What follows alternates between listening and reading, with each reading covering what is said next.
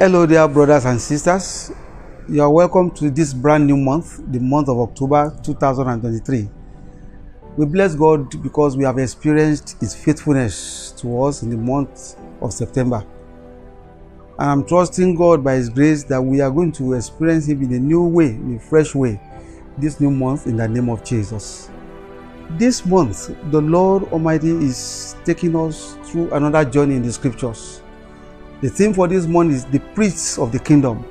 We have been looking at the issues and themes from the kingdom of God, and our text is Exodus 19:6, which says, "And ye shall be unto me a kingdom of priests and a holy nation." These are the words that which thou shalt speak unto the children of Israel. And this verse reminds us of our divine calling, not only to be a part of God's kingdom, but also to serve as priests in that kingdom, carrying out our mandate. Just as Jesus is the bridge and the mediator between God and man, we also, as little Jesuses, we are going to be there to connect people to God in love, in kindness, and hope. I want to encourage you that you take a moment each day to reflect on your role as a priest in God's kingdom.